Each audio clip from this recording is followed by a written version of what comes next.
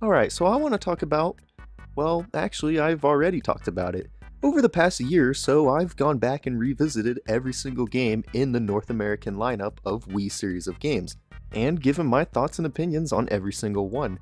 So instead of coming up with a cohesive, comprehensive way to review the Wii Series as a whole, I'm just going to take the lazy way out and copy and paste what I've already said. Alright, so I want to talk about Wii Sports, but I just need to do something real quick before that.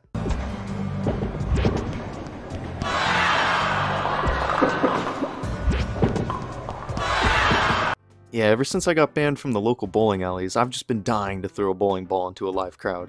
But yeah, Wii Sports! With the somewhat recent announcement of Nintendo Switch Sports being the next sequel to the series, I've decided to take a look back at the original games and remember what made them so great, and that way I can complain even more when the new game comes out. I mean, seriously, what are these things? I prefer my sports game playable characters to have arms chopped off, thank you very much. Way back in the ancient times of 2006, the world was blessed with the arrival of one of gaming's greatest games of all time, Wii Sports. Originally bundled in with the Wii console as a pack-in title, Wii Sports has grown to become a huge icon in the history of gaming and is one of the best-selling games of all time. Mostly because it was a pack-in, but we'll just ignore that. The whole point of Wii Sports was to show off the capabilities of Nintendo's newest console at the time, the Wii, and its use of motion controls. Nowadays, it's not completely uncommon to find games that require some amount of motion controls, but in 2006, this was a foreign idea. In the long run, I would personally say that Wii Sports did a great job in representing the Wii's motion control capabilities. They aren't super realistic, but they get the job done and they work better than what you would expect. I mean, most of the games that use motion controls just require you to shake the Wiimote a whole lot anyway, and Wii Sports no exception. Now, with Wii Sports being a pack-in title for the Wii, naturally it was going to be most people's first Wii game that they would play, and so it needed to make really great first impressions. And well,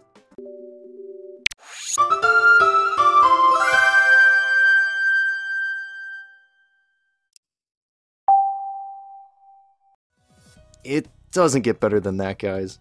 I don't know a single person who doesn't like this game. And if you don't like this game, then you need to seek help because there's something medically wrong with you. Could be terminal if left unchecked. Upon booting up Wii Sports, you were met with the classic moment of having to press both the A and B buttons at the same time before you were brought to one of the most legendary lineup of sports you will ever see. You thought the Olympics was great? No, wrong. Wii Sports. You've got tennis, baseball, bowling, golf, and boxing. All unique and different enough from each other to showcase different uses of the Wiimote and its use of motion controls, all while giving players a varied experience. Something I am worried about with the upcoming game, but that's future me's job to complain about that. All the sports offered up here are iconic. Everybody has played a game of tennis by waving their hand around like a maniac, everyone has thrown the ball back into the crowd during bowling, and everyone has gotten mad at not understanding the shot meter in golf. It's just a staple of the game. The first game in the lineup is tennis. One of the more simpler games in my opinion. You play a game of doubles tennis with your Miis, and all you have to do is swing the Wiimote at the correct time and you'll get the ball across. Very little skill is involved, but you are able to get some pretty fun volleys back and forth with your opponent if you are playing well enough. Although this is simple, games do go by fast enough that it is enjoyable to sit down and play through multiple at a time, especially if you are playing with someone else in the room. And although I do say that there's very little skill involved, that's not entirely true. You can get better and improve your game. Learning exactly when to hit the ball to get it to where you want it to go is something that you can really only learn through continuously playing the game over and over, and it is satisfying to learn that and get better at the game. Next up in the line is baseball, one of the more involved games considering that you have to play both on the batter side and the pitcher side. In Wii Sports, this game gets stripped down a lot to simplify playing, but it kinda works in this game's favor. Once you hit, depending on how long it takes for the other team to pick up your ball, that is how many bases you'll run. So when on defense, you really don't have to worry about playing outfield, only pitching. And while this may seem like a bad thing, I think this adds a lot of charm to the game. Watching the Miis pick up the ball, stare straight into the camera and say single or double or just whatever is honestly one of the funniest and most iconic things about this game. When you're batting, it's pretty much just make sure you swing the Wiimote at the correct time, and for pitching, you're just swinging the Wiimote to throw the ball. Nothing too complicated, but it is one of the more involved sports overall, and it is pretty fun and there's a little bit of strategy that you can have, especially if you play the game to get good enough to bunt the ball and make sure that you know when to hit it, you know, all that stuff. Next sport in the lineup is bowling, probably the most iconic in the original set. Line up your shot and knock over as much pins as possible. Next sport. Nah, I'm kidding, there's so much more to bowling than just that.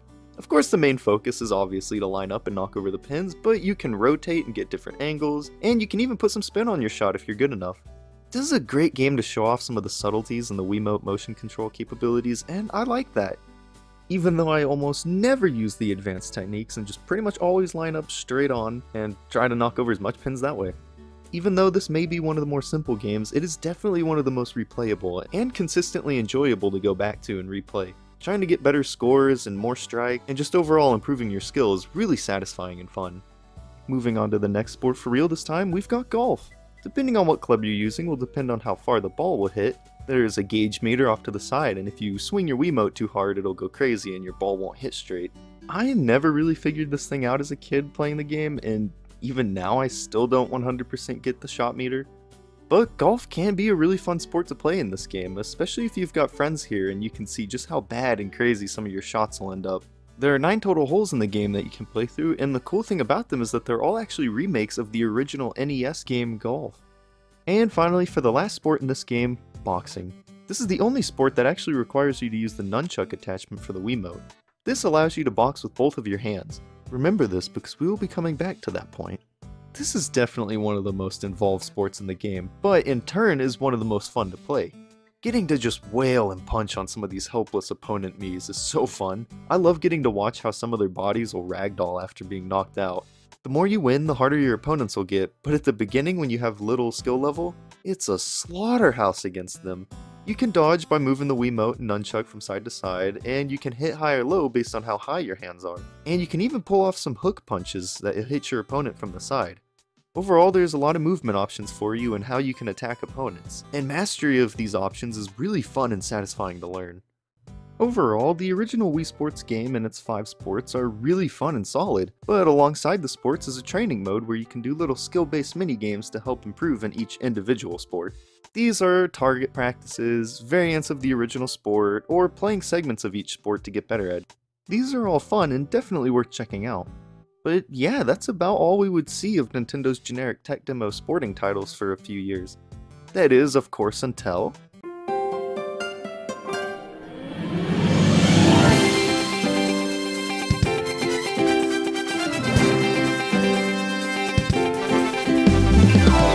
In 2009, Wii Sports Resort was released upon the world, showing us that even on vacation you can beat up hundreds of innocent people and burn some calories. I absolutely love this game, so naturally there's going to be some bias in what I say, but when I say that this game is a solid 11, maybe 12 out of 10 game, it's not my opinion, but rather an objective fact that if you disagree with is punishable by law in at least 53 states in the US. This game is a true sequel to the original in nearly every way possible. The obvious upgrade is the number of sports going from the original 5 in Wii Sports to now being 12 in Wii Sports Resort. Swordplay, wakeboarding, frisbee, archery, basketball, table tennis, golf and bowling return, power cruising, canoeing, cycling, and air sports. And these are just sport categories. Under each of these is at least 2 or 3 options of different things that you can do. For example, air sports you can either skydive or fly around the island in a free roaming fashion. Or in frisbee, you can either do target practice with a dog or play frisbee golf. There's just so much to do in this game. I'm not going to be able to go into full detail with this game and go over every single individual sport like I did with the first one just from how much there is, but I will try and touch on a few key points and things of note. Like how this game adds continuity to the Wii Sports franchise. Every sport and activity in this game takes place somewhere on or around the main island in the game, Woohoo Island. This island is so amazing and well crafted that I would go as far as to kill to be able to visit here in real life. So be careful if the opportunity is ever offered to me, because no one is safe then. The best way to experience and explore the island is the island flyover mode, since you're able to fly a plane over and around the island to explore different landmarks and areas. It is arguably one of the best modes in this game, and probably what most people remember about Wii Sports Resort. Another way to explore the island is through the cycling mode, where you can race around different tracks that loop and go through the island, showing off different areas each time. Nearly any sport that you choose will give you a different experience somewhere on Woohoo Island, and that's what I love about this game. It feels like one big connected game and less like a tech demo of sports, although it is still that. Wii Sports Resort is mostly a way for Nintendo to once again show off a piece of motion controlling technology, the Wii Motion Plus accessory. It's that white cube that you have to plug into the bottom of the Wiimote where the nunchuck would go, or eventually Wiimotes would just have this built into them. This allows for the Wiimote to have a more accurate motion sensing capability. and can give players more than just swinging the Wiimote around like crazy simulator. I've gotta say that the Wii Motion Plus definitely works better than the original Wiimote by itself. The sports are way more fun to play this time around with the better motion controls. Unlike the first game where you pretty much just swung the Wiimote around for every sport, in Resort, you actually do different motions correlating to what the sport you are playing. For example, in Swordplay you have to move the Wiimote around like it's a sword, and for canoeing you have to move it around like it's the paddle. And for skydiving you move the Wiimote around like a lifeless corpse falling at terminal velocity, just like if you were doing the real thing. A few of my favorite sports is pickup basketball, where you play on teams of 3 versus 3, table tennis, Swordplay Showdown, where you fight through hordes of opponents, and of course, Island Flyover. I love all the sports in this game, don't get me wrong, but these are the ones that I would come back to and play the most. Like I said before, bowling and golf make their return, but with some changes. Bowling doesn't change too much, more or less just accuracy to the controls, but golf adds a whole nother set of 9 holes, and keeps the original holes from Wii Sports. A couple of the sports in the game require you to use a nunchuck similarly to how boxing would in the original. A few of these are like archery, where you can use it to simulate pulling the bow back, and another one is power cruising, where you use it to act like the handles on the jet ski. Now I could go on and on about this game all day, honestly, but I have to stop myself at some point. If you have somehow never experienced this game, I would highly recommend going and checking it out. But it's very unlikely that you haven't played this game, since it's only the 3rd best-selling game on the Wii, which is one of the best-selling consoles of all time. Overall, there's a ton to do in this game, and the amount of polish and charm they added to this game compared to the original is insane. This game is aged like fine wine if you ask me. It still holds up extremely well and is really fun and well made even to this day. Which is something that this next game can't really say for itself.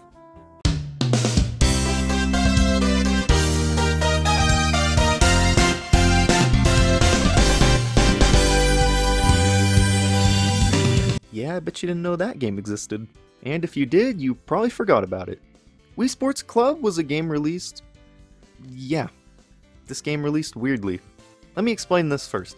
The game is a remake of the original Wii Sports title, so the number of sports has dropped down from 12 in Resort back to just 5. Which is fine, because at least they have released high quality remakes of all the 5 sports at once, right? They released the game with all 5 sports in it, right? They didn't do that, did they?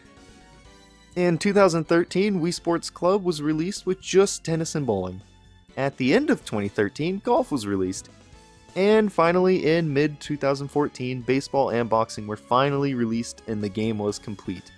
I still remember when this game came out and how excited I was for a new Wii Sports game, only to realize there was 2 sports. There was only 2 sports at launch. This is borderline criminal. This was a horrible release strategy and ultimately hurt the game in the end. But thankfully Nintendo has learned from this and won't be releasing their unfinished sports game and then adding, I don't know, golf later on after initial release. A second free update that lets you enjoy golf will launch this fall. Oh, come on! Wii Sports Club is a weird game in the series focusing more on the online multiplayer, which is cool to get to play the original Wii Sports game but online and with a better coat of paint over it. And when people played this game when it first came out, it was fun. I played the heck out of tennis online. The game has completely updated controls and they're the best in the series by far. They mimic real life movements better than Resort even could, and for sure better than the original game. But with everything this game gets right, it gets much more wrong. See, I really want to like this game. I do, honestly, I really do want to like this game. With the updated graphics that look better than anything in the series up to date, online play, better improved motion controls, this game should be great. But you have to either individually buy sports or purchase a day pass that allows you to play all of the passes, but only for that day. So, after a quick visit to the eShop, I can finally play the game I have had downloaded on my Wii U for years now. So, with Wii Sports Club being more or less a remake of the original Wii Sports, there's really not much I have to add on terms of how enjoyable each game is. Obviously, being on a new console, each game does have some tweaks to make them a little bit different functionality, but at the end of the day, it is still pretty similar to the original game. However, 2 of the sports have added completely new gimmicks and functionalities requiring the Wii U gamepad. Baseball being the first game that they added the Wii U gamepad functionality to, you are now allowed to aim where you want using the Wii U gamepad instead of using motion control. I think this is much more fun because it feels more involved when you're on the defense side of things. Also, when you're in the outfield and a batter hits the ball, you are able to look up using the gamepad and you can actually catch the ball to get the out. It really adds a lot more to do when you're on defense, and I really enjoyed that. It made the game a lot more fun than the original Wii Sports version. But secondly, golf has added the Wii U gamepad into the mix. This is easily the most functionally different game from its original counterpart, and this was a big seller of Wii Sports Club. You put your gamepad in risk of being stepped on by laying it on the floor, and you get to use it to act like your ball. And then you use the Wiimote like a golf club, and it surprisingly works really well. I'm impressed at just how accurately they managed to replicate actually swinging a golf club like this. I could see a lot of people hating this sport if they haven't actually golfed before, but if you are somewhat familiar on how to swing a golf club, you probably will enjoy this game. I typically haven't liked golf in the Wii Sports games before this, but here, it is probably my favorite sport.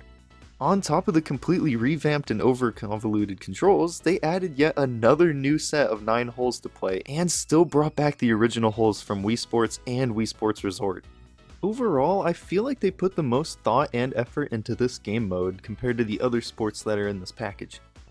Now, while baseball and golf have updated mechanics using the Wii U gamepad, bowling and tennis act pretty much the same, just with improved controls. But the last sport in the game is boxing, and I really want to talk about boxing. You see, boxing also got a controller update, but unfortunately, it is for the worst. Originally, I had told you to remember that how in the first game you were able to plug a nunchuck in to use both of your hands to box. Well, if you want to do that in Wii Sports Club, you need 2 Wiimotes. And I am too lazy to go get 2 Wiimotes. So if you don't have 2 Wiimotes, you are stuck using just the one, and it is so lame.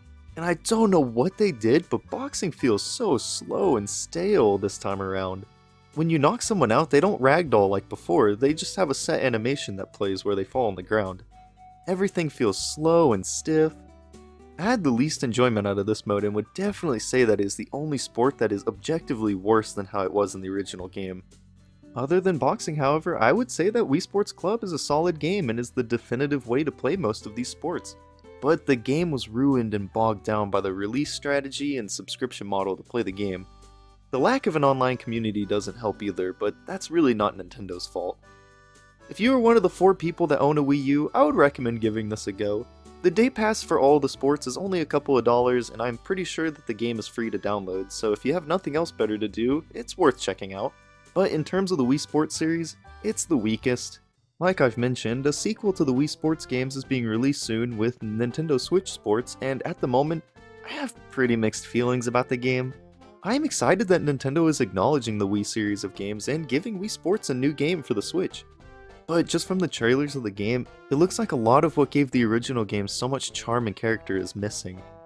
I am excited and looking forward to play the game for myself when it releases, but seeing as they were going for the similar release strategy to Wii Sports Club, I don't think it's off to a great start. But yeah, that's the Wii Sports series up until now. I had a lot of fun getting to revisit these older games and remember what initially made them so great. Like I had said multiple times by now, if you have a Wii or Wii U and somehow you haven't played or experienced these games before, I would highly recommend going out and giving at least one of them a try. I mean, it's either that or go outside and play an actual sport, and honestly, I think we all know what the better choice here is. Alright, so I want to talk about Wii Play, because I mean, I've got like nothing else going on at the moment. So, Wii Play has always been a companion title to Wii Sports, both games being developed alongside each other and showcased at E3 2006 as tech demos before being released as launch titles for the Wii console. Unless you live in North America, in which case you had to wait an extra couple months to get a hold of this game. Although being a companion title to Wii Sports, I feel like it's never been held in the same regard and height as Wii Sports. I always had the impression that Wii Play has been seen as the lesser of the 2 games, and I'm not entirely sure why. I personally enjoyed Wii Play more as a kid, although now that I'm older, I hold both Wii Sports and Wii Play in the same regard. But enough comparing Wii Play to Wii Sports. So, Wii Play, much like Wii Sports— dang it! Much like Wii Sports being a tech demo game to show off the Wii's motion control capabilities, Wii Play was released to be a tech demo to show off the Wii's infrared pointer capabilities, which is why these games are perfect companion titles, each getting to show off one of the new core gimmicks of the Wii's primary controller.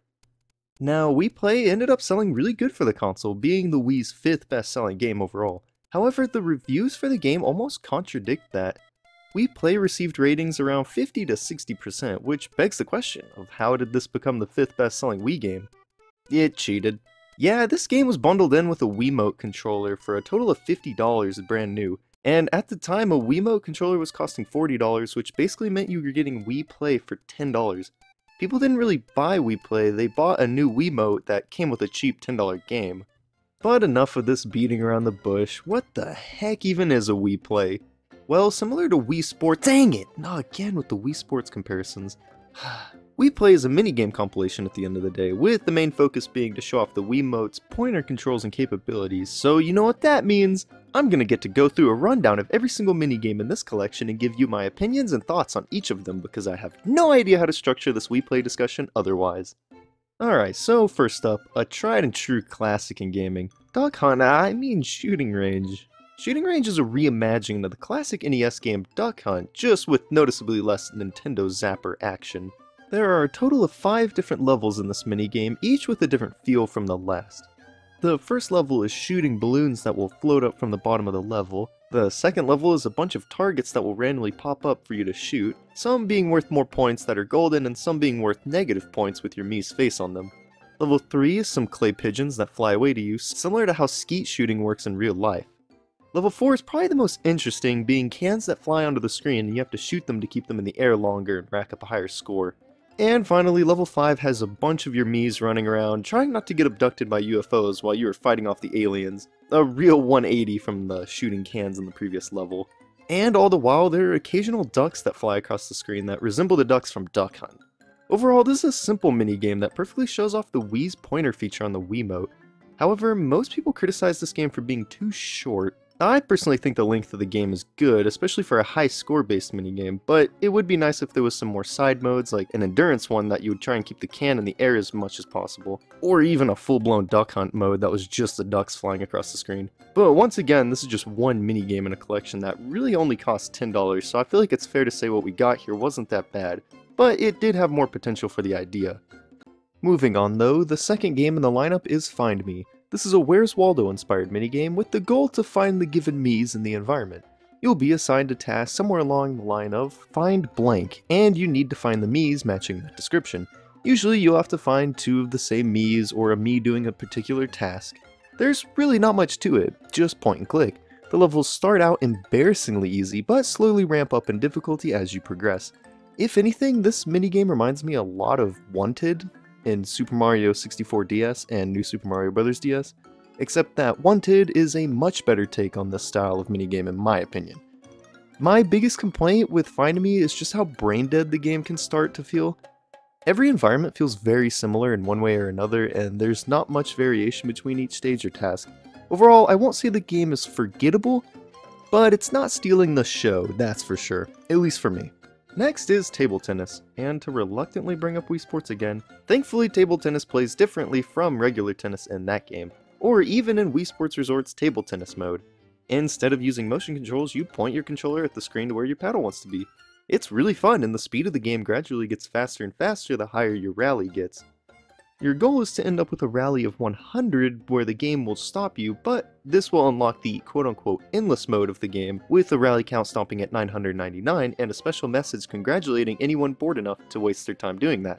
It is really satisfying to hold the high rally count and see how long you can go and rack up a high score. I used to despise this game as a kid because of how terrible I was at it, but it's not all that difficult to play once you kind of get a feel for how the game works, getting used to the pointer controls over motion controls. This is a very fun high score based game that is sadly also very forgettable in the end with just how little the game has to offer. Something the next game cannot say for itself, Pose Mii. And I don't mean in the French girl kind of way. Pose Mii is probably one of the more remembered minigames from Wii Play for many different reasons. This game perfectly shows off everything about the Wii controller, pointer controls, basic motion controls, and the unique button layout of the controller. Nearly everything in one simple and easy to understand fun minigame. The objective is to orientate your Mii in a way that it will fit into shapes that show up on bubbles that pop onto the screen. You can point to move your Mii, twist the controller to, well, twist and rotate your Mii, and press the buttons to change between poses. It is fast-paced, frantic, and straight-up fun. Once again, this game starts out slow, but it begins to ramp up in speed and difficulty the further you get. The thing that stands out the most about this game is the bizarre pictures that show up as backgrounds for the stages. Mostly it's just different pictures of flowers, but then there would be full-blown real pictures of birds and ducks. It is truly amazing. You can easily get sucked into trying to get high scores because every time you fail, it's kind of that feeling of, if only I'd moved a bit quicker, if only my reflexes were a little bit better, or I could definitely do better next time. It's a really addictive game and one of the better ones that Wii Play has to offer overall. Unfortunately, however, following up Pose Me is easily the worst game in the collection, at least in my opinion, Laser Hockey. This is the Wii's remake of an absolute classic, Pong, except they ruined everything there is about air hockey.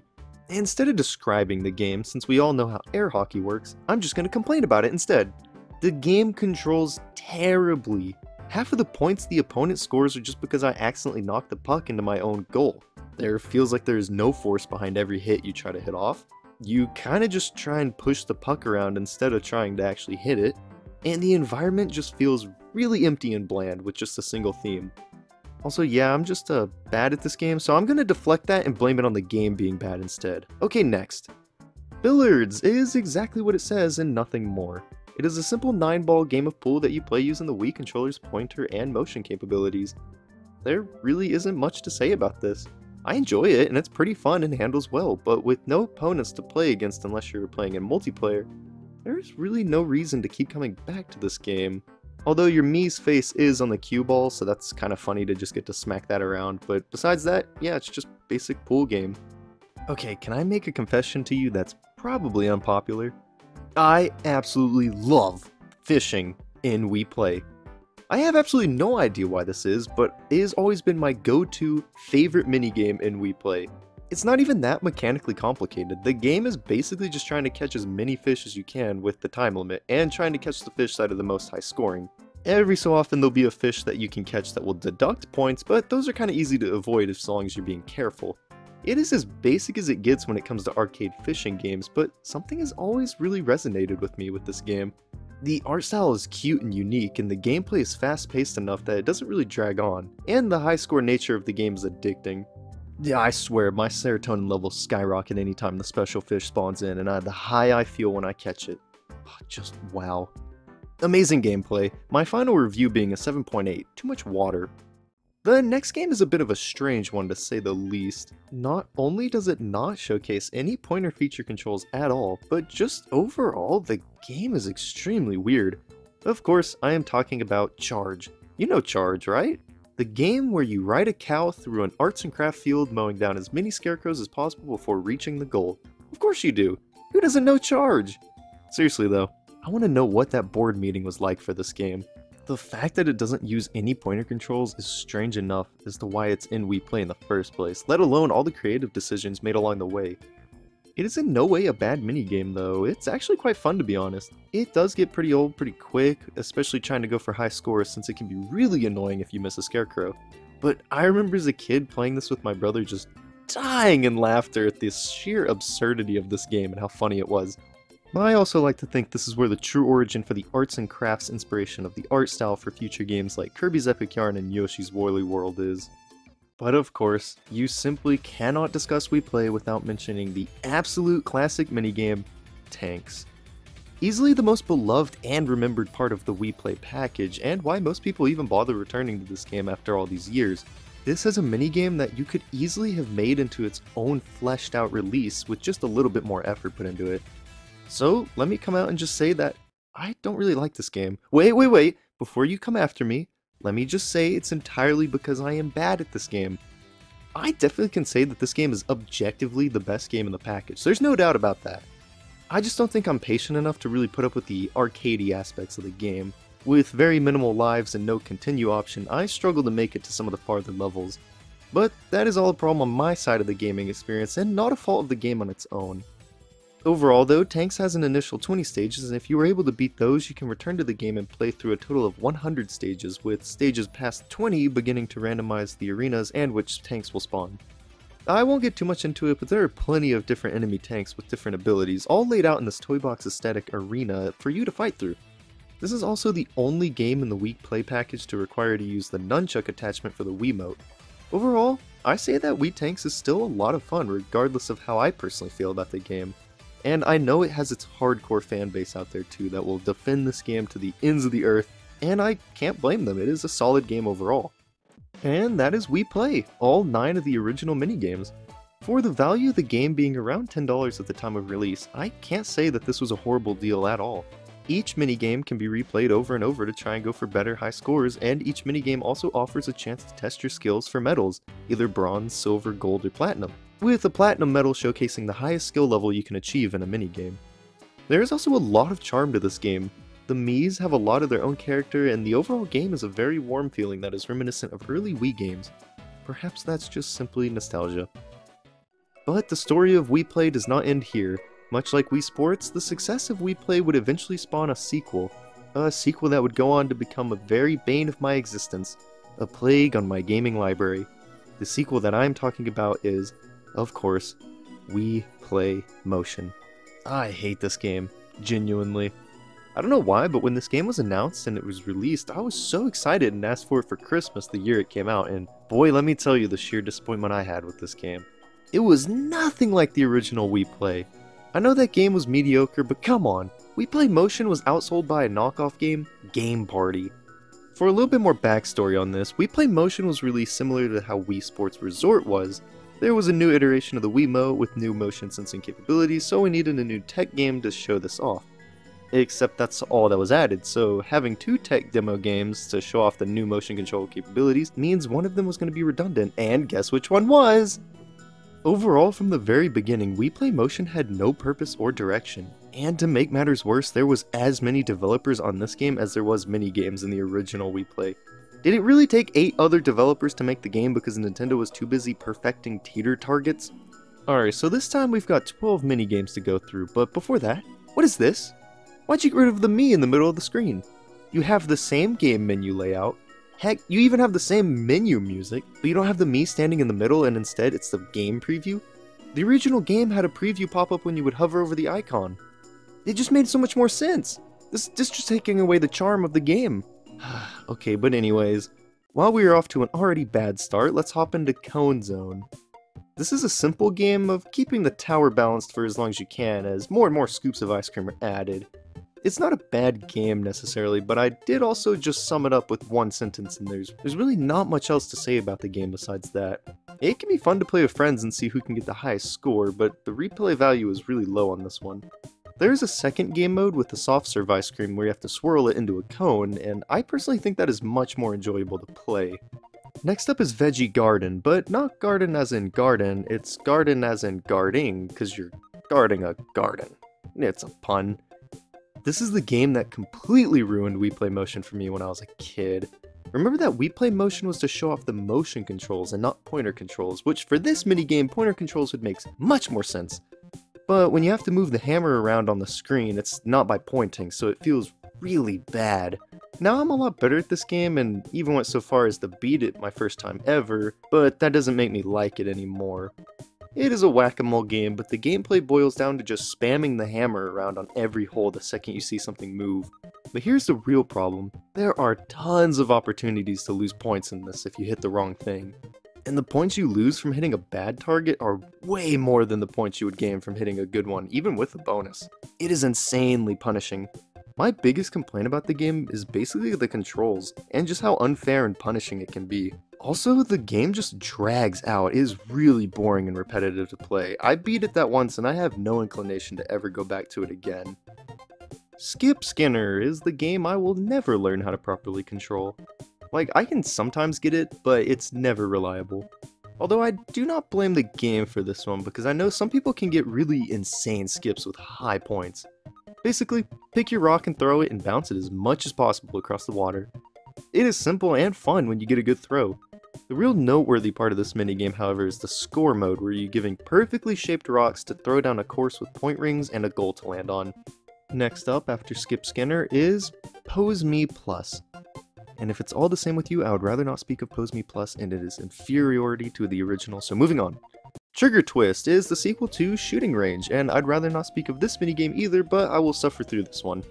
Trigger twist on paper is much better than shooting range, but in execution, it is not nearly as good. Motion controls for something that used pointer controls in the 1980s. This is not how you play a shooting game.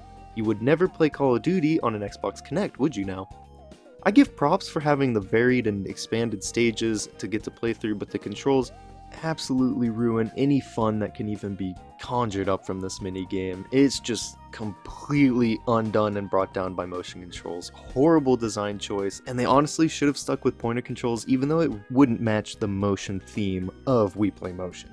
Next up, we have Jump Park, and I really don't know what to say about Jump Park. Out of all the Wii Play and Wii Play Motion games, this is the one that I was most bored playing. I was hardly thinking and just going through the motions. Every level I played felt the same with very minor, if even noticeable differences. I can't say the minigame was bad, but it is. This is the most mediocre game in the entire series, just from how safe and basic it is. However, following that up is the legendary Nintendo-developed minigame, Teeter Targets. This is the tanks of Wii Play Motion, and not just because it has a toy box aesthetic. There are 30 total stages in challenge mode, but you can also play a few different variations of endless mode. You use the Wiimote to control the paddles and try and flick the ball into goals on each stage.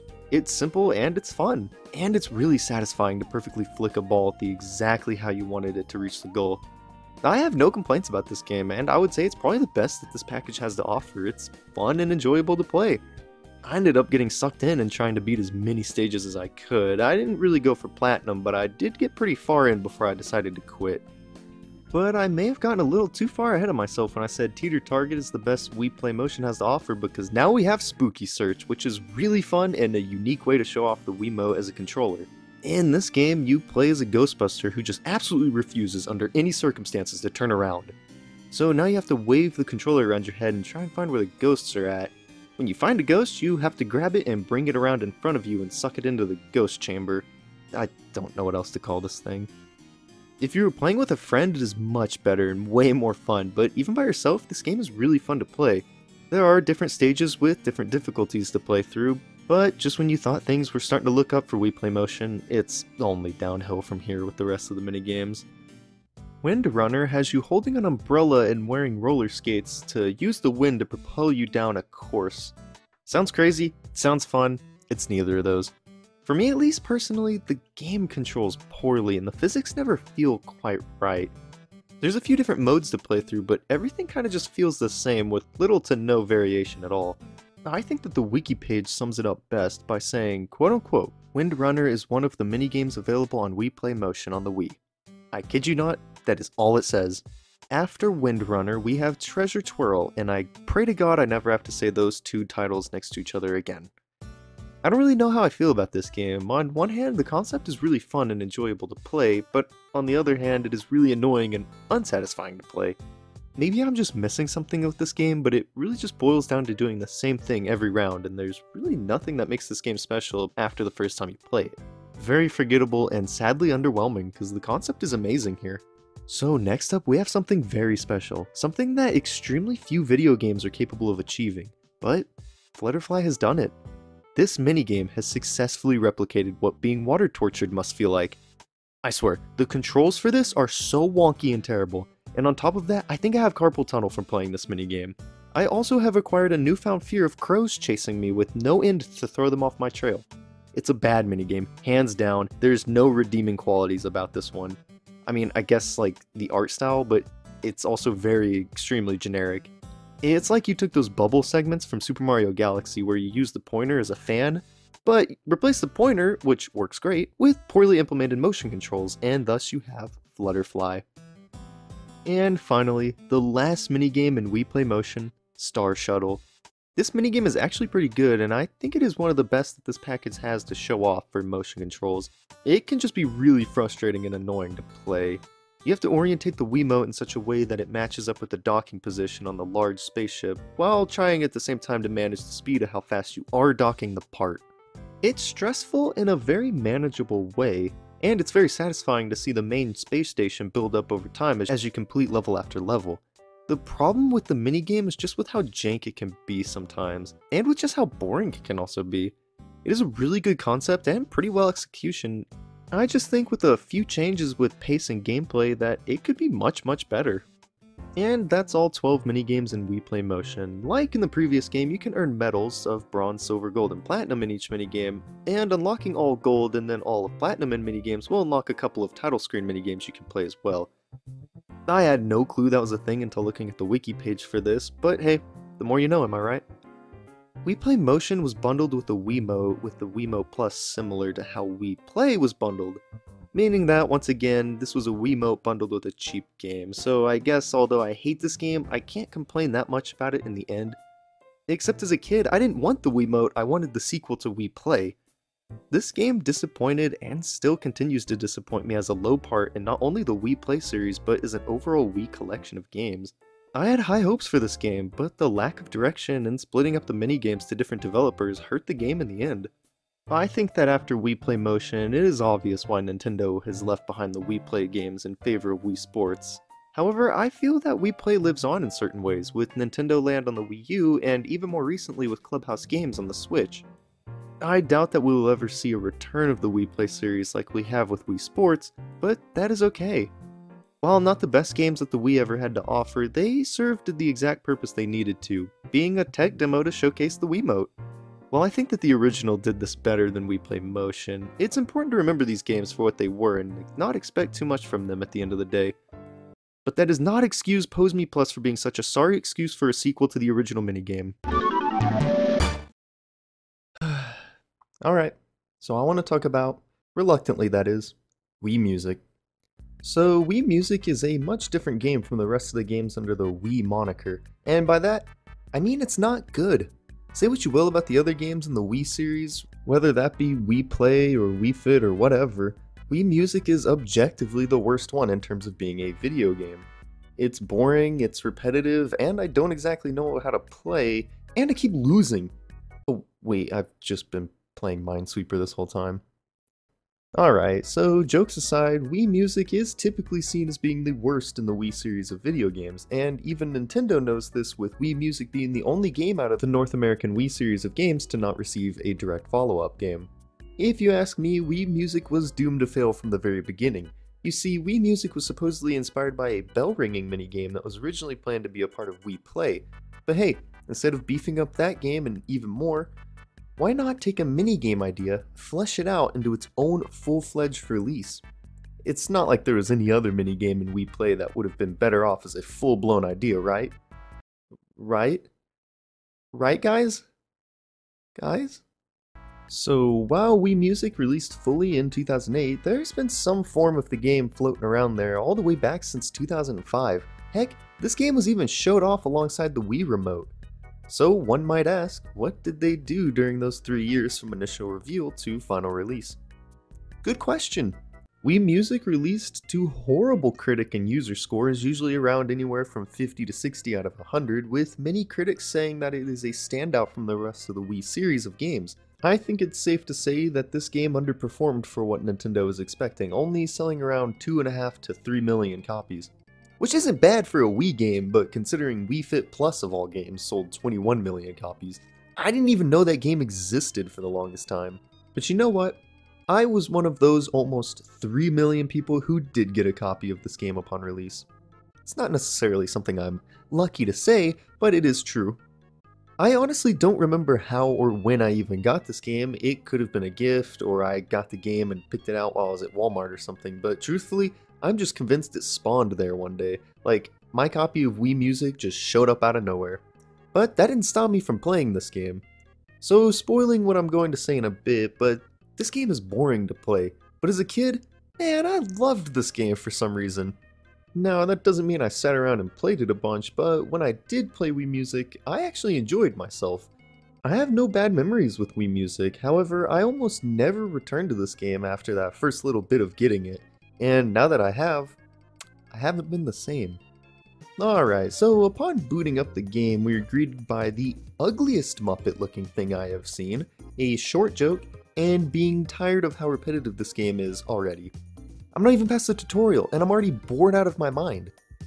Upon suffering past the unskippable intro, We are met with 4 options to choose from, which is more like 3 because one of them is just to view existing songs you've already made in the past. Yeah, actually it's more like 2 because one of the options is just music lessons, which are exactly what you could do in free play, except you have to unlock them by playing free play mode, which defeats the whole point of even having this. Really thinking about it, there's just kind of one mode because free play has absolutely no objectives at all. Alright, so upon booting up the video game, you have access to only one option, minigames. Only 3 minigames to be precise, but there are minigames.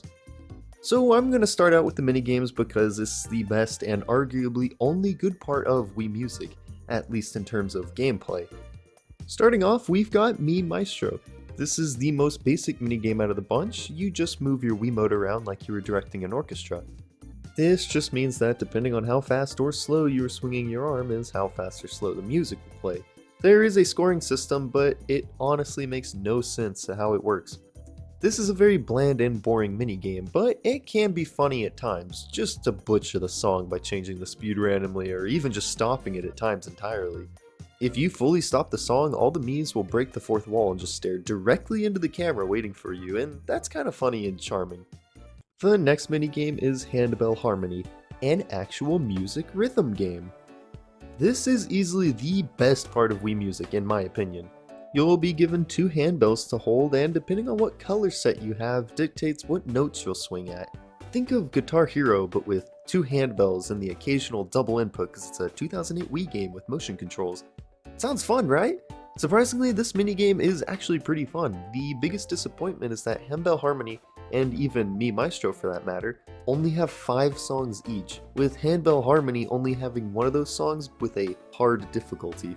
I guess to Handbell Harmony's credit, you can change which bells you hold during each song, so there is technically 20 different tracks to play with different notes that you have to hit, but that doesn't change the fact that there's still only 5 songs total. The last minigame is Pitch Perfect. This is essentially Find Mii from Wii Play, but with music, if that makes sense. You will be tasked with finding the Mii playing the highest pitched note, or find 2 Miis playing the same note, for example. It's a lot of fun and there is some variation, but after a while with how many levels there are and not too much different from the last, it does get pretty repetitive pretty quickly. But those are the minigames, not really too much to them, although I will admit there is some fun to be had here, even if it's just for a little while. And while I did joke about it, there is more to Wii Music than just the minigames, like taking lessons from that ugly thing at the beginning of the game. They're extremely boring, and thank goodness I have heard from others that they are repetitive and only use Twinkle Twinkle Little Star as the practicing song, so I did not have to personally play through the lessons myself.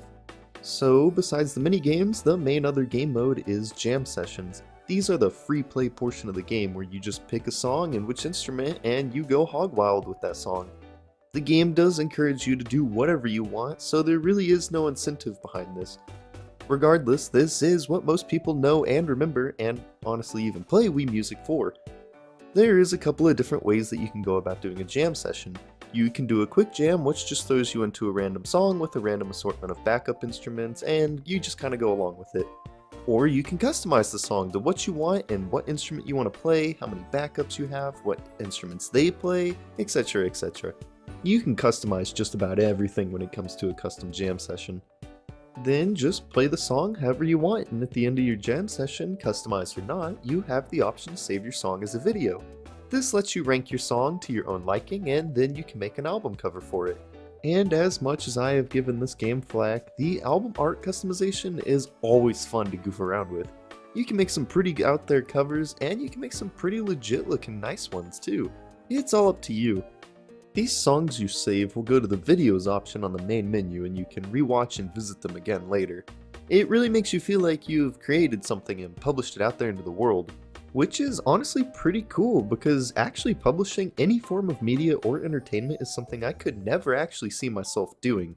Wait, that's the main mode of Wii Music. This is what I remember playing the most as a kid when I first got the game. And I am sure that just like everyone else, my experience with the game ended up always just being me creating the most annoying array of instruments imaginable and just swinging my arms around like a madman trying to hit as much notes as possible. That cat suit and swinging my arms at 100 miles per hour is the cause of many laughs as a kid. And to completely date my childhood as being from the 2000s, I would go and get my iDog out and set it next to the TV while doing jam sessions and watch it dance and sing along to the worst music to ever pass through a human's ear. Times were simpler back then. There's also a part where you can try out and see all the different types of instruments you've unlocked, and that's honestly one of the best parts of Wii Music because you can just quickly and easily check out multiple different instruments and see what they do. But that's pretty much the bulk of Wii Music as a whole.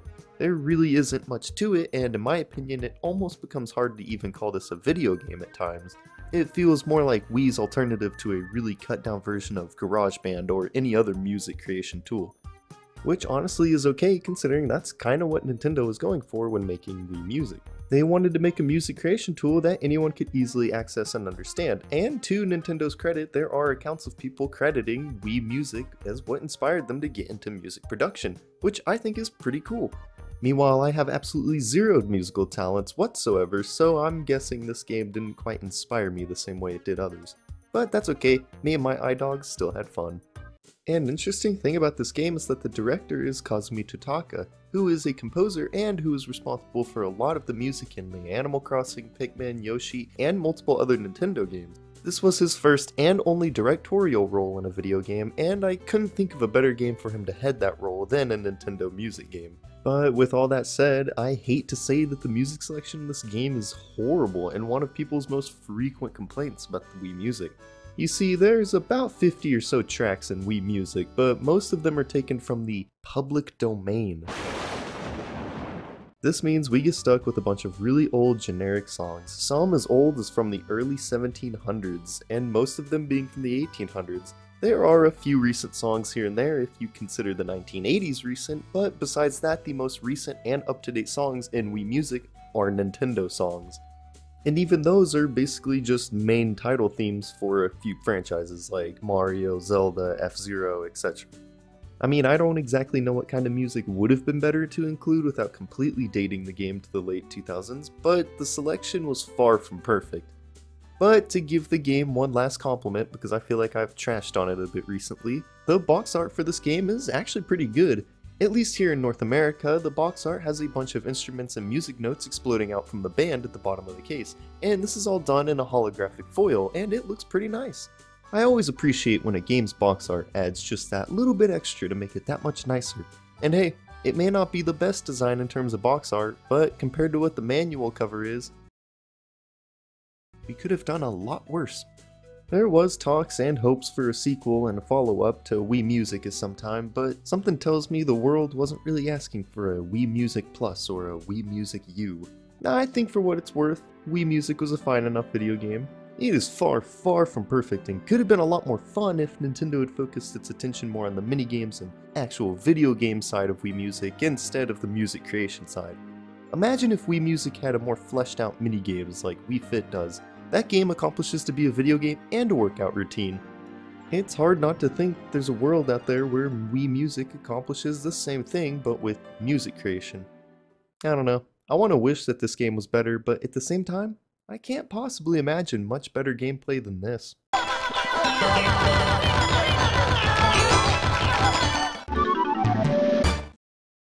Alright, so I want to talk about Wii Party, and let me tell you, I'm a big Wii Party fan. Is it because I have no actual friends to party with? No. Okay, maybe, but it's also just a really solid minigame collection, okay? So, Wii Party has a lot going on with it, at least compared to the other games in the Wii series, that is. Instead of being a tech demo or gimmicky, Wii Party is a lot more like a Mario Party substitute, and I don't really mean that in a negative way. Obviously, it's not going to be as good as the Mario Parties that came out before it, but it sure is a whole lot better than what followed. Wii Party was developed by Indie Cube, who had done some work for Nintendo in the early 2000s, most notably with an F-Zero game. Wii Party was their first big game for Nintendo, and what would get them through the door to work on many more projects for Nintendo going forward. Honestly, I think Indie Cube did a really good job with Wii Party, and we'll get into that eventually, but it is obvious why Nintendo started to trust them with more future projects. After the release of Wii Party, the main developer of the Mario Party games switched from Hudson Soft to Indie Cube, which, given their experience and, dare I say, success with Wii Party, that wasn't the worst move by Nintendo. But if you know anything about Mario Party going forward from 8, it was all downhill after that change. Thankfully, with the newer games, they were turning things around, but Mario Party is still far from its golden days. And to give you the full extent of what IndieCube has done with Nintendo, they are responsible for Animal Crossing Amiibo Fest. So I'll just leave that one there. But this is a discussion about Wii Party, not Mario Party or IndieCube. I just wanted to say all that to say that IndieCube's first real jab at anything with Nintendo was actually pretty good. So with the groundwork laid, what is a Wii Party? Well, to put it simply, it's basically a Mario Party game with a Wii Series coat of paint. Once again, not a bad thing to say. Wii Party does not try to be anything besides what it is. It knows exactly what it set out to do and does just that, which I think is respectable. There are a few creative ideas here and there, and I think that the mini-games are really good for a Mario Party clone. Overall, it stands out just enough to not get thrown in with the forgotten pile of abandoned Mario Party clones, at least in my opinion. But enough of me trying to articulate my thoughts. Let's get into the game itself. Upon starting up the game, we are greeted by the one, the only, Party Phil. If you know that disgusting creature from Wii Music known as Sebastian 2, it's essentially him, but much better. I don't know how, since they basically act the same for both games, but anyone I know who knows both will agree that Party Phil is 10 times better. But aside from that short introduction, you pretty much hop straight into everything. There's no long-winded tutorial, no being forced to unlock all the other game modes or mini-games. You pretty much have everything in this game to offer available to you right from the beginning, which I think is great for a party game. It makes it really easy to pop the game in and start it up playing really quick when you have friends or just trying to play the game. I know that there are some people who really enjoy unlockables in party games, and I totally understand that. But with how casual and simple this game is, it's really nice to have everything available to you from the beginning. Heck, the only unlockable in the game is a minigame mode that only requires you to play every 4-player minigame at least once, and that's not hard to do at all. The main game mode in Wii Party is Board Game Island, at least in my opinion. This is a part of the party games category and is the closest thing to a standard Mario Party experience. But Wii Party does a few creative changes to make this different enough. For starters, the board is linear, and the goal is to reach the end instead of gathering a token collectible throughout the map.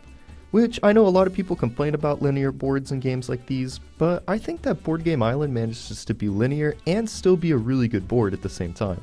There are tons of spaces that can just send you forward, backward, swap you with another player, send you into a volcano, which me and my brother would call hell when we were kids. There is so much that can go on. I've played games where I will be far into the lead, and within a few turns, I'm almost back to the beginning. You really have to just sit down and play this board to truly understand the chaos that ensues. Something this board does to somewhat level the playing field and keep one player from getting too far ahead is have what I call roadblocks or checkpoints. Every so often on the board, you will run into an obstacle that will require a certain dice roll to get past.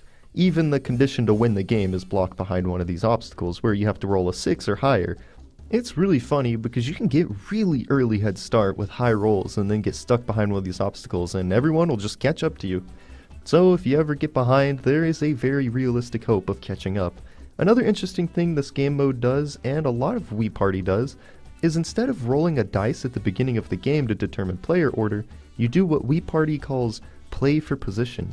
Before each round, everyone plays a 4-player minigame, and depending on the outcome of the minigame depends on which order you play in. So first place goes first, second place second, and so on. There is much more incentive to winning the minigame other than just play order though. First, second, and third place all get bonus dice to use. With the higher you place, the better your dice is. So if you dominate minigames each round, you will be so far ahead because you are rolling with 2 6-sided dice each turn. Honestly, the utter chaos and luck that is cluttered into this map, the game mode is so fun to play. I highly recommend trying Board Game Island out if you have not, and you ever get the chance. Easily my favorite part of Wii Party. The next game mode that is a part of the same category as Board Game Island is Globetrot. This is another unique game mode that has a bunch of creative ideas. I just think that a lot ends up landing flat compared to Board Game Island, at least for me that is. The idea is that the board is a scaled down version of the Earth and there is landmark spaces in different countries that you want to try and land on to earn souvenir pictures. These pictures act as the stars from Mario Party to give them a comparison. I think what sets this game mode apart the most is that you use numbered cards to move instead of a dice. I'm not the biggest fan of this concept, but I guess it's whatever. Overall, the game mode is one of my least favorite from just how boring it can be to play. I would definitely rather play Board Game Island with all its randomness.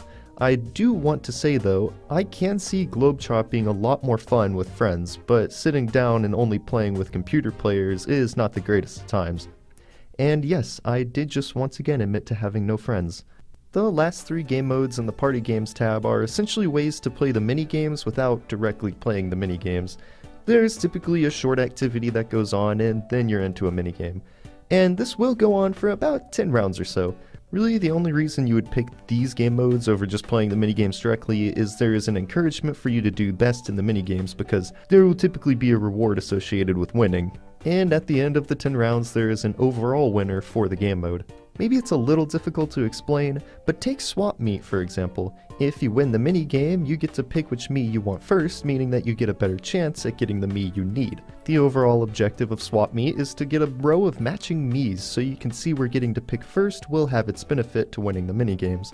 And it's the same thing with bingo. If a minigame ball is rolled out, you obviously play a minigame, and the winner gets to pick which Mii on their board they want to mark off. And this could literally mean you winning the game if you only needed 1 space left. My favorite out of this category of games is Spin-Off because it really does make you feel like you're a part of a game show with a big wheel and absurd point system. It's goofy and has a bit of randomness, but this was a game that I just dominated from the beginning, so of course I was going to have fun with it. The highlight for me was when the bank got so large and someone spun a minigame spot and I won that minigame, netting me like 20,000 points. So that was fun. But yeah, that's the party games category and the main bulk of Wii Party. Admittedly, there isn't too much here, but I think that what is here is good enough and does have some creativity and diversity to it. There is a category of games that you were supposed to play with a close buddy, and it's fun from what I remember a long time ago. Those are focused on pair minigames, which you work together instead of against each other. If you can get someone to play these, they're short 10 to 15 minute games. I'd totally recommend checking a couple of these out. There is a house party mode. If I am correct, this is just where you use Wii Party as a more traditional board game, and it has you do stuff in the real world like passing a Wii remote around. I could be completely wrong though, it's been forever since I've played this game mode. So that pretty much just leaves us with the mini games themselves. There is a very solid collection of mini games here, and a party game is only as good as its mini games at the end of the day. There are a few really good mini games that I would honestly say are better than most Mario Party mini games. I don't know if that's a controversial thing to say or not, but I'll stand by it. Zombie Tag will forever be my favorite minigame from any party game. This is definitely a biased opinion from my nostalgia of Wii Party playing this minigame, laughing at just how goofy it was as a kid, and from nostalgia of playing actual Zombie Tag with my friends all the way through elementary school into middle school. That was one of the games we'd almost always play no matter what age we were. So yeah, I've got a lot of nostalgia connected to this game, and when I saw that Wii Party had a version of that game as a minigame, I was instantly in love. I'm not going to go into every single minigame in Wii Party, but they range from simple to complex and extremely short to a bit long. It's a very good variety. At the end of the day, your opinion on the minigames is ultimately going to be your own, and if you don't like this set of minigames, I can respect that. Me personally, I think it's a pretty top-notch selection. One last thing that I want to talk about with Wii Party is the one unlockable in the game, that being the game mode Spot the Sneak. This is one of my favorite modes in Wii Party, and I really wish that more games, especially the Mario Party games, would borrow from this game mode. Basically, it's a way to play a bunch of mini-games back to back to back, but each round a random player is chosen to be what they call a sneak. Being the sneak gives you an edge at the minigame where you can toggle a cheat or you just have an advantage by default. It's really fun, and you end up having to actually be strategic about it because you get points for winning the minigame, and being the sneak lets you win easily. But if you get caught, the players that found you out will get points as well. It's a lot of fun, and like I said, I really wish more games had a mode similar to this. But yeah, that's basically it for Wii Party. It's a lot more in-depth and content-rich compared to the other games in the Wii series, that's for sure. But the party doesn't stop here. Oh no, we've got Wii Party U to look at as well. Honestly, if you forgot about this game, I don't blame you. Firstly, it was on the Wii U, so that alone isn't a great start. And from there, it only sold a little under 2 million copies, making it one of the worst selling games in the Wii series. I ended up getting this game back when Nintendo would offer Club Nintendo members the choice between 4 games to pick and you would get a free digital copy. The 4 games being New Super Mario Bros. U, Pikmin 3, Legend of Zelda The Wind Waker, and of course, Wii Party U. I already owned New Super Mario Bros. U, and I had no interest in the Pikmin series, so it left me the option between Legend of Zelda Wind Waker or Wii Party U. So even at the time when I wasn't super big into gaming, this was still a tough choice for me. But why I ultimately went with Wii Party U over the Wind Waker was because I knew of how much of a good time I had with the first Wii Party game. And I knew that I could play this game with my brother since this was a shared console at the time, and I knew he wouldn't end up playing the Wind Waker. So in a rare turn of events, I was actually a selfless kid in that moment. I did end up buying and playing through the Wind Waker because of a sale the eStore had eventually, so if you were wondering about that, yes, I did get Wind Waker. And if you're wondering about Pikmin 3, it still doesn't interest me. Honestly, looking back, I don't regret picking Wii Party U since looking at the prices for that game now, yeah. So Wii Party U is a lot of the same from before. You see, you've got the Wii, you've got the party, and I still have no friends. Yes, I am going to overuse that joke. Okay, but in all seriousness, Wii Party U is literally just Wii Party on the Wii U. Of course, it's not the exact same game, but there really isn't that much here to change things up from the first time around. You have what you would expect. The main category here is TV Party, which is the exact same thing as the Party Games category from the first game. Here is where you can find what I consider to be the highlight game mode of Wii Party U, that being Gamepad Island, because it's not a true Wii U game without a gamepad gimmick thrown in. The biggest problem with this game mode? You need 2 players to play this.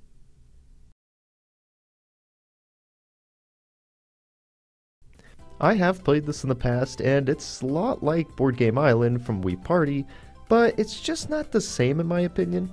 You have to do a lot of different things on the gamepad, hence the name, and it's really annoying going back and forth between a Wiimote and the gamepad. It's not terrible, but like, it could be better. But since I can't play Gamepad Island due to the lack of... I'm just going to move to the second main game mode, Highway Rollers. The gimmick of this game is that it's a very long linear board. It's about 300 spaces long from beginning to end. But don't worry if that sounds like it will take forever. Depending on how you place in the minigames, you will get a ton of bonus dice to roll. So you can move pretty far in some rounds. There are even some sections of the board littered with event spaces, but they are never as creative or hectic as we have seen in the first Wii Party game. This game mode is fun, especially with friends, because someone can get really stuck far behind and then catch up in the blink of an eye. But it does get very repetitive since the board has no variation to it throughout the entire thing. The most exciting thing that happened to me when I was playing was at the very end of the game when I happened to land on a help last place space, and I ended up rolling the UFO. Since 2 people were on the same spot tied for last place, this brought everyone to the same spot on the board pretty much. Then someone else landed on a help the last place, giving us all move ahead by 20 spaces, which was just enough to put us all at the finish line. Like in Board Game Island, there's an obstacle blocking you from winning, so it was one round where 3 of us were attempting the obstacle. It was pretty funny how it all ended up playing out, because it was like none of the rest of the game actually mattered up until this point. But that's pretty much Highway Rollers. You play a minigame and roll a bunch of dice. There's really not much to it. The last bulky game mode here is Mii Fashion Plaza. This is a very interesting game mode because it's a fairly small board, but the goal isn't to reach the end, but rather collect a certain amount of clothing throughout the way. There really isn't that much to it, but the concept is pretty neat. This is very luck dependent, but that can lead to some pretty funny moments and some frustrating ones too. In terms of what's left, we have a version of that arcade game where you put quarters in the machine and try to dump a lot more out. It's fun and quick, but there's not really that much to it. And then there is unfortunately a version of Swap Meet, but it's even more confusing. There are so many possible combinations that the Wii U gamepad is used to display a rulebook of combos. I do not like this game mode, but I'll be honest and say that it is because I am bad at it. There are a few other categories that return from Wii Party, but almost everything relies on having 2 or more people to play with, which pretty much leaves us with just the minigames left. And I have mixed feelings about the minigames. There are some really good minigames in this collection, but they're missing a lot of the charm and creativity from the first game. There are tons of reused ideas and straight up copies of minigames they've already done in the last game. And some of these games drag on for way too long. And to make it all worse, there is only 4-player and 1v3 player minigames. I guess overall it could be a worse selection of games, but with how hit or miss it can be, it's just average overall. So yeah, that's pretty much Wii Party U. I feel like I went through that game fairly quickly, but that's because it's a lot of what was the same from Wii Party. Now, would I love to see a sequel to Wii Party on the Nintendo Switch like how Wii Sports got? Absolutely! I would love to see this game return in some way. Besides Wii Sports, I dare to say that this is the best that the Wii Series has to offer, and I almost would go as far as to argue that it's even better than Wii Sports. IndieCube did develop Clubhouse games for the Switch, and they are still the devs for Mario Party, so maybe there is a chance Wii Party eventually gets a sequel someday. Now, would I be sad if we never got another sequel? No, I wouldn't really be sad, but if there ever is a sequel, you definitely won't hear me complaining. I would say to check either, if not both of these games out if you haven't before. And if you do own either of these games, pop them back in sometime and give them another chance to see how they hold up for you. I mean, there's definitely much worse party games you could play with your time. Mario Party 9. Alright, so I want to talk about Wii Fit, Nintendo's big push into, I guess, the exercise scene? I don't know. The Wii had a pretty large casual player base, so this isn't like the worst idea Nintendo has had. So Wii Fit is obviously a part of the Wii series of games alongside Wii Party, Wii Music, Wii Sports, and so on, and Wii Fit critically was also one of the most successful titles in that series, but I almost consider this game to be its own thing outside of everything else. Wii Fit truly is a different experience all on its own from a standard video game. This will probably sound a little crazy, but I would dare to say that Wii Fit was really the first early successful example of interactive VR gaming. Of course, there isn't a headset or anything, but you do use your body to physically control the game a lot of the time, and I can't really think of any other games or consoles that worked that way before Wii Fit, and definitely none that worked this well. Closest I can think of is the iToy for the PlayStation 2, and that was basically just a web camera for the system. But I'm not really here to talk about how I think Wii Fit is an example of early signs of the evolution in physically interactive VR gaming. I'm here to burn some calories. Wii Fit is in the genre of gaming known as exergaming, or exercise gaming, and it's not Nintendo's first foray into this genre. Over a decade before Wii Fit would release in 2007, Nintendo partnered with Life Fitness to produce the Entertainment System. This was essentially a stationary bike that was designed to let people exercise while playing video games. Heck, there was also a whole unit that would connect to the SNES. Talk about a gimmicky video game controller.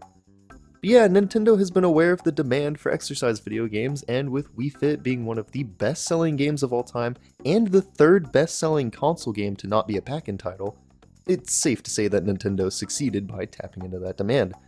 But besides the Wii Fit trainers being included as fighters in Smash Bros, I feel like nowadays Wii Fit is mostly remembered for body-shaming people at a very young age and calling them obese, setting them up for a lifetime of insecurities.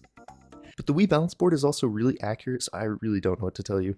Obviously, having played Wii Fit again extensively for the first time in a pretty long time, I remembered what made this such a big hit among everyone in the late 2000s, and I can confidently say that Wii Fit holds up incredibly well still to this day, even for a Wii game. So Wii Fit is really good about making the experience individual for each and every person who plays. You will get to assign your Mii, input your height and birthday, and take a body test so that Wii Fit can truly find out who you are. I always loved the body test as a kid because it ended with assigning you in a Wii Fit age based on how you performed. I would always try to get this to be as close to my actual age as I could, and I think only once ever did I actually get my real age as my Wii Fit age. Playing again recently, I was still able to get my Wii Fit age really close to my actual age, but not quite exact. Like I had mentioned earlier, the Wii Balance Board is extremely accurate. I was surprised at just how precisely it was able to measure my weight and BMI to what it actually is, which I guess is a good transition into talking about the Wii Balance Board. This thing is the backbone of Wii Fit and what makes the entire game even possible. There were a few other games that would use the Wii Balance Board, but Wii Fit pretty much was the main one. The Wii Balance Board is pretty much just a sophisticated scale that would measure just how much weight is on each of the 4 legs. This way it is able to measure your center of balance and know when you are leaning to one side, stuff like that. It's honestly a really cool piece of tech made almost entirely for just a fitness game. Also, considering that Wii Fit only costs $90 at release for the balance board and the game itself is a really good deal. I can't state just how popular this game was at release as well. Wii Fit was selling millions in every new region it would release in, and messing around with the Wayback Machine to look at old GameStop pages for Wii Fit, there were positive reviews for the game before it was even released in North America. And even a few years after the game released, the Wii Fit bundle was still on the homepage for the Wii section as a featured best title. People loved Wii Fit. Everyone praised how it could help you get in shape and stay healthy in the comfort and privacy of your own home. But that was all in the late 2000s. How does Wii Fit hold up today, in my opinion and experience? One of the first things you will be tasked with doing is choosing which trainer you want to have during your workouts. It's not a permanent choice and you can change it later on, but I really don't feel like going through the settings later, so I'm just going to make this count. Let's see. Well, I'm going to be spending a lot of time with this trainer and get to see them in a working out environment, so I think I'm going to pick the hot one. And after choosing which trainer you would like to work out with, you are pretty much let loose into what the game has to offer. A lot of the workouts and games are initially locked, but they will slowly unlock over time as you work out more. I think this is actually a really good decision for the game, as an incentive to keep you from returning to the game and thus encouraging consistency with your workout schedule. Even I was tempted to keep returning to this game, and I already regularly work out on my own, so I guess that just goes to show how effective that is. Even with most of the game locked away at the first, there's still plenty to do. There are 3 main categories to pick from: strength workouts, yoga, and balance game. Strength workouts are going to be exactly that. Stuff like push-ups, lunges, etc. Yoga is, well, obviously yoga poses to help stretch and strengthen certain parts of your body. And lastly, balance games are the mini-game part of Wii Fit, mostly focusing on doing different things with the balance board. As a kid, when I played this game, I never did any of the strength workouts or yoga and instead stuck entirely to the balance games. Now that I'm older, I forced myself to do stuff like strength workouts and yoga, then get stuck entirely doing the balance games. Look, if you disguise anything as a video game, I will do it. I pretty much learned math in elementary school because I found a PC game for it, and I've learned the basics of 2 different languages because Duolingo's experience and achievement system. I'm an easy guy to motivate. Honestly, there really isn't much to say, at least in my opinion, about the strength and yoga sections in Wii Fit. They are really good and they do work you through each routine very thoroughly, as well as give you tips if you are struggling. The trainer is always extremely encouraging and really gives off that feeling of it's okay if you can't fully do this now, but with enough work, you can. Which, for being an accessible fitness game, that's an extremely good thing to have. But I'm a gamer. I don't want to exercise. I want to exercise while playing a little mini-game. Honestly, Wii Fit has some of the best mini-games for a Wii minigame collection.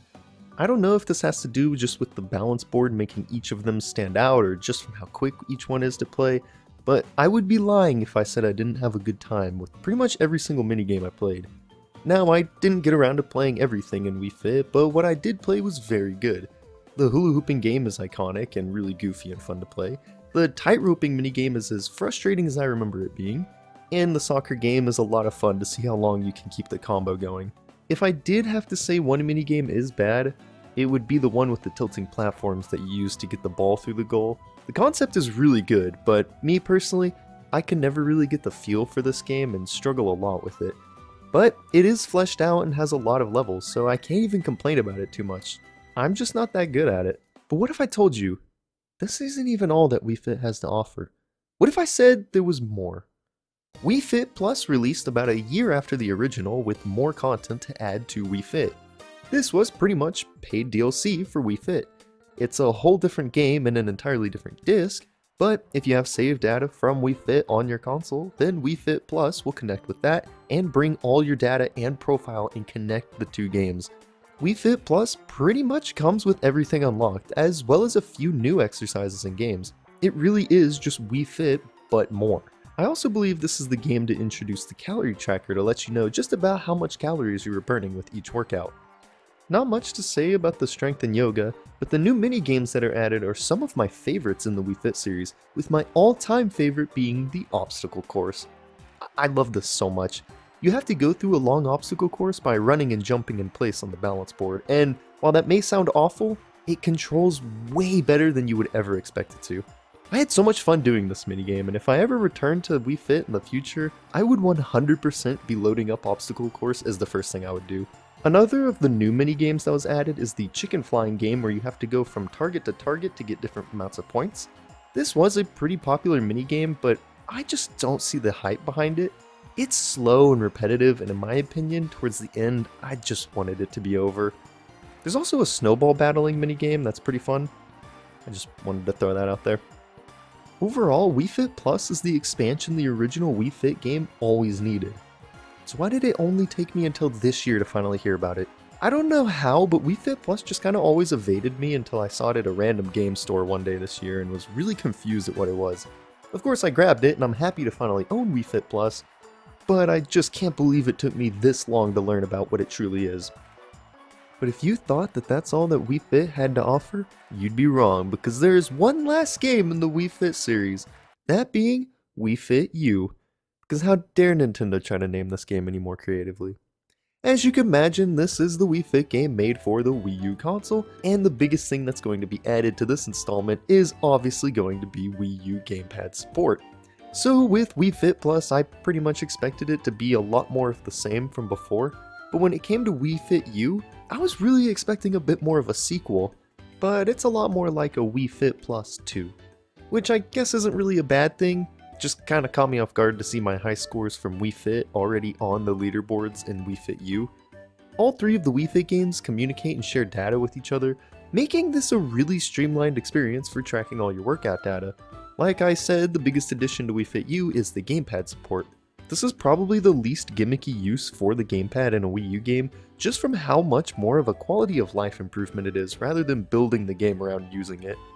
In your workouts, you can see different angles of your trainer to help visualize the movements better, and you can even turn on the camera to see yourself like a mirror to help improve your posture and poses. You can also take a profile picture, and I thought that was neat. There are new tasks to do with your body tests that now involve the gamepad and looking around the room, and of course new minigames. I don't think that the gamepad adds too much to the minigames other than the element to make them feel more immersive. Also, besides just new minigames including the gamepad, there are tons of remasters of the original minigames, including some of my favorites like Obstacle Course, as well as a new version of Obstacle Course, where you can move not only just forward, but as well as left and right, which I think is really cool. It's so much fun and seriously controls way better than you would expect.